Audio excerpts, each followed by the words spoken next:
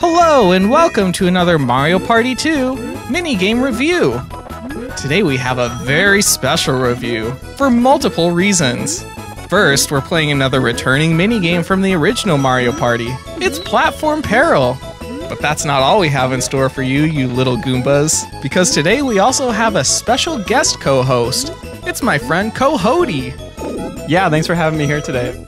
He's going to be here once a week or so playing games with me and Sarah, so I hope you guys like him.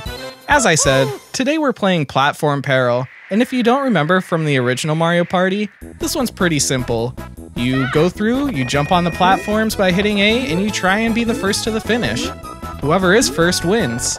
This is like an obstacle course meets a race. It did. It took two things and combined them, and then in the end it doesn't even matter if you finish. You have to be the first one there, so it's a race and an obstacle course.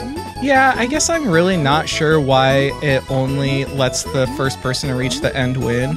This seems like it would have been perfect if anyone that would reach the goal would win 10 coins. But right now, you can reach the end and still lose if you're not fastest. It just seems kind of weird to basically finish the minigame and get nothing for it.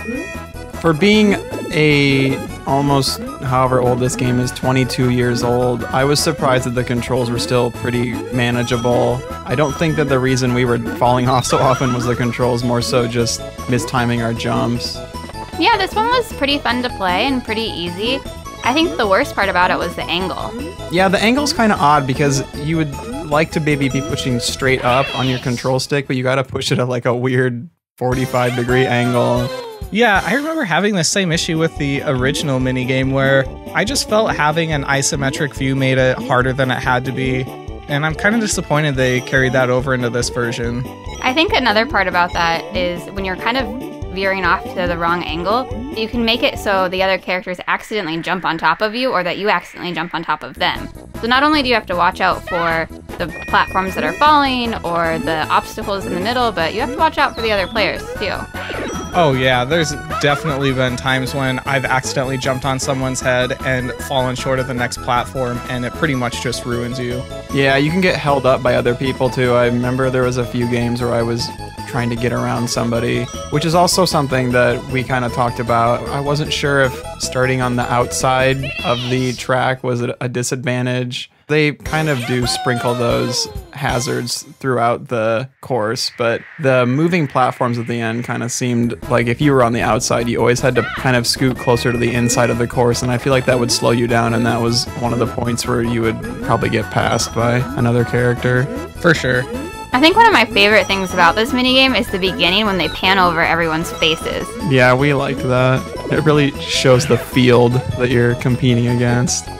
So overall, this isn't a bad minigame. Just like in the original, it's enjoyable for what it is, but several problems kind of hinder it from being greater than it is.